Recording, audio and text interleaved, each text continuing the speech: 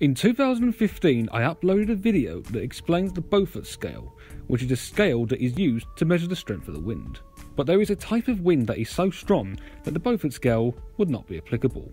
Hurricanes, cyclones, typhoons, these may have different names, but essentially they are all the same. They are storms that can pack the most destructive winds on Earth. And in this video, I will be explaining how we measure these ferocious winds.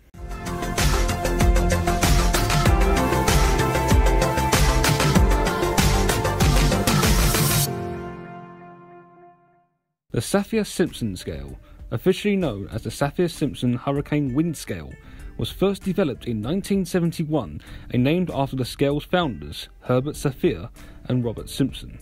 The scale is based on a 5-point system of measuring the strength of hurricanes, beginning from Category 1, the weakest, up to Category 5, the strongest hurricanes.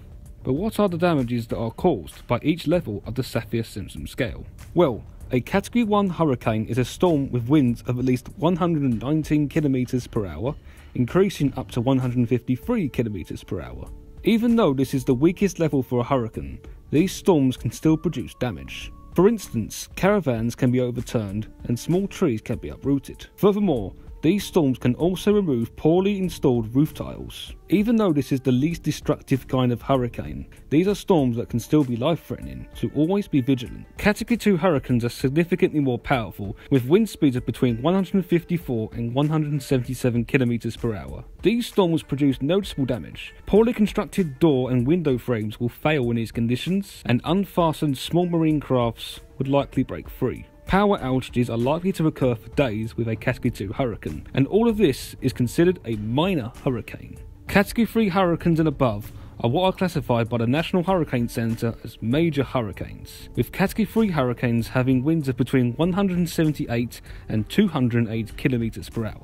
The damage that is inflicted with a Category 3 hurricane is intense, with buildings that lack a solid foundation being destroyed and roof failures occurring widely. Interior flooding far away from the coastline is likely to occur, and the vast majority of trees will be either debarked or uprooted.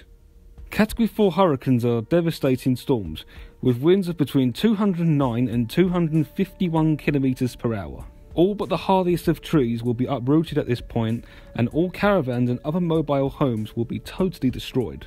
Canopies at petrol stations are likely to be removed, adding to the debris field in the hurricane. Finally, power outages caused by a Category 4 storm are likely to occur not for days, but for weeks.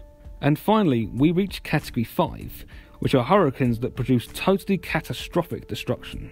These are storms with winds at or above 252 km per hour. All but the most well-built structures are totally destroyed in these Category 5 hurricanes, and coastal buildings may be swept away completely. Flooding will occur in pretty much all regions affected by the hurricane, and power outages will occur for months, if not years. Thank you for watching this video from Media JF99, your guide to the world from a British perspective.